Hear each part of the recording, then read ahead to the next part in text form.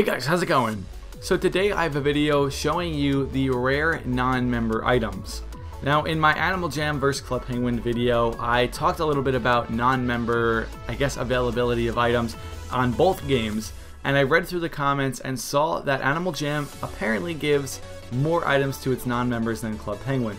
So what I decided to do was sort of raise awareness of the items in the past that were given out to non-members, to hopefully see if you guys possibly recognize any items you may have seen as a non-member rare item. Now I might make a video again about Animal Jam and Club Penguin, although I think my first video covered the topic, but it did start a lot of conversation on comparing both games as they do draw similar audiences, and so I wanted to make this video to sort of touch upon the most common topic in the comments.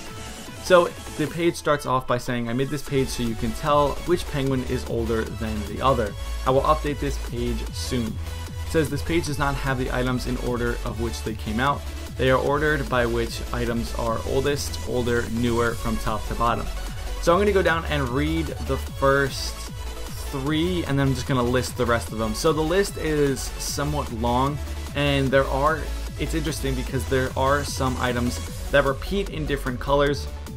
For example, the blue and red sunglasses, there's another green pair that's considered a rare non-member item. So there is a little bit of repetition between the items, and it's interesting to note that to see what items are considered rare and the time span from which they differ. So let's go ahead and read off the first one. It says, okay, so of course the rarest item in Club Penguin is the beta hat.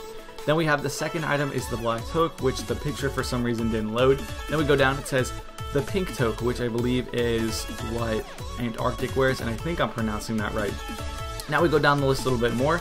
The red lei, the black bow tie, the red and blue sunglasses, the non-member pizza apron, the bunny ears, and they said they'll get a bigger picture soon, the orange water wings, the ice skates, the lighthouse shirt, red beanie, 1-year anniversary hat, the Santa beard, the pirate belt, which was the author's first item, the snowflake t-shirt, and the ice crown, which I believe were recently available in the past year and a half, the pirate boots, the novelty glasses, blue propeller cap, the blue bunny ears, the puffle bandana, the green inflatable duck, the blue lei, the flower headdress, and the green sunglasses, the bandana, which I believe it's called the red bandana, it might just be called the bandana, the umbrella hat, the blue water wings, the fishing rod, the marshmallow on a stick, cotton candy, paddle ball toy, lollipop candy, candy necklace, feather tiara, the second year party hat, the Halloween basket, the Halloween scarf, the winged helmet, the bell, the Santa hat, reindeer antlers, Christmas scarf, the festive maracas, the life vest, the seaweed belt, the yellow snorkel, the gigantic St. Patrick's hat, the green bunny ears, which this is sort of the repetition where you have the blue, red, and pink bunny ears, the swirly glasses, the red propeller hat, the sailor shirt, not sure what it's called, and then they have the sailor hat listed as the last one with no picture. Now, it does say that he updated it, I believe, back in 2008, but the reason why I still figured I'd make a video on this is because these are some of the most well-known rare items.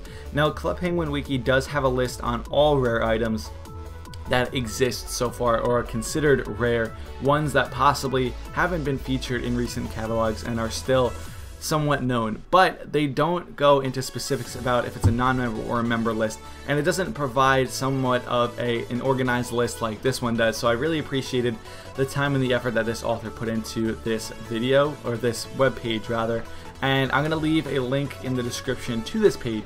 Now what I want to know from you guys is how many of these items do you actually have, although they might have been featured again in more recent catalogs, so it might take away some of the rare aspect to it, but I want to know how many on this list do you guys have, and what items do you guys not consider rare anymore. So I think, let me see here, I remember going back on the list, yeah, they did feature the blue snowflake and the ice crown. I think there were codes that you could type in. So those are, and it's an example of an item that was featured again that might not be rare anymore. But when you guys think of rare items and you guys look up videos and different posts about rare items, these are most likely the most common items that will pop up and I think they're the most popular among a lot of users. So that's why I wanted to make this video, is because these are sort of the most popular items out there that are considered rare, but they're also non-member items, which would surprise a lot of people because these items, although maybe featured now in some catalogs, would be member items. So it's interesting to see the sort of progression that Club Penguin went from listing these as non-member, going to more rare items that are also that are now considered members, and how you need a membership to purchase these items. So like I said, I'm going to leave the link in the description to this page here so you guys can go through it and kind of take a list of how many you have. Once again, let me know what items on this list that you have. When did you get them? Were they featured in a more recent catalog or not? Or were they a code? I believe a few of these were codes that you could get. And also let me know what you guys think about the whole non-member inclusion for Club Penguin. I know it was a big issue, or a big topic, in the last few videos. So let me know, guys, and with that said, I will see you all tomorrow. Have an awesome day. Take care.